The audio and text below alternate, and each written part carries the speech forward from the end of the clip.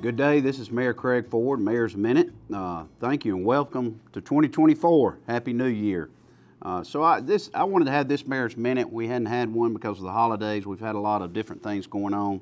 I kind of want to hit the recap, some highlights, and then what's coming. What a great year, 2023 for the City of Gadsden. The announcements, Food City, Ultra Safe Nuclear, 250 jobs, the tropical smoothie, Whataburger, on and on and on of the things happening in Gadsden. I'm so excited. The Christmas on the Coosa, which generated $135,000 in revenue, which paid for itself, which was a quality of life issue for the people of Gadsden. And we had a great time down there with Frosty's, the bar, and the entertainment with Santa, the Grinch, and etc. And then the Christmas lights had the largest revenue that we've ever had in the history of the City of Gadsden.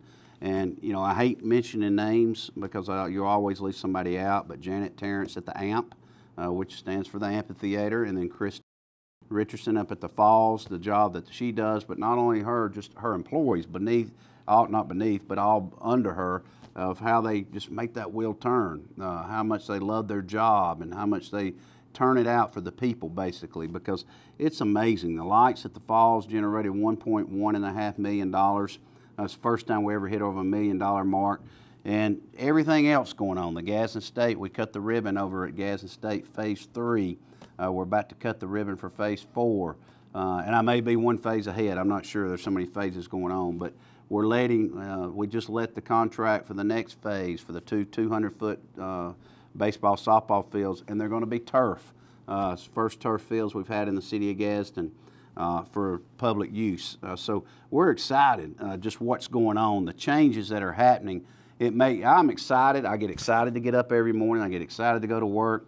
I love riding through the college. I love seeing the Memorial Bridge. I'm excited about relocating City Hall. I'm excited about what might be coming here at City Hall. I'm excited about possibly the relocation of Highway 411 where we develop the river. I'm excited about behind the Arby's, the commercial development that we're working on with John Moore. I'm excited about the land we purchased going towards Cherokee County, what we're talking about and privately about what to do with that area. It's all to make Gadsden a better place, and the growth that we're seeing in Gadsden, cleaning up the river, cutting the trees, trimming trees, working on Broad Street. It's just great. If you can't tell, I'm excited about being here. They tell me I don't smile enough, so I'll smile. I want to just say, man, I'm excited. I'm excited to be your mayor. What's happening? What's coming up? Well, we're getting our master plan. What is that? Master plan hadn't been done since early 1970s, I think it was. So we're getting a master plan presented to us sometime mid-February. Mid-February, 1st of March. They backed it up 30 days to make sure it's very comprehensive. We have gotten the voice from the people, from you, to tell us what you want. There is one thing that's very it's just outspoken in the master plan of what the people wanted. So I said, let's go ahead and pull the trigger, because y'all know me, I like to hit the gas and I like to go fast. So, you know, I didn't want to wait on the master plan to tell us when we knew what the master plan was going to tell us. So we'll be talking about something next week at council meeting, so stay tuned. We're going to go ahead and enter into an engagement with an architectural firm for a project that'll change City of Gadsden, in my opinion. The things that are going to happen in the year 2024, I was sitting there reminiscing in the council meeting today.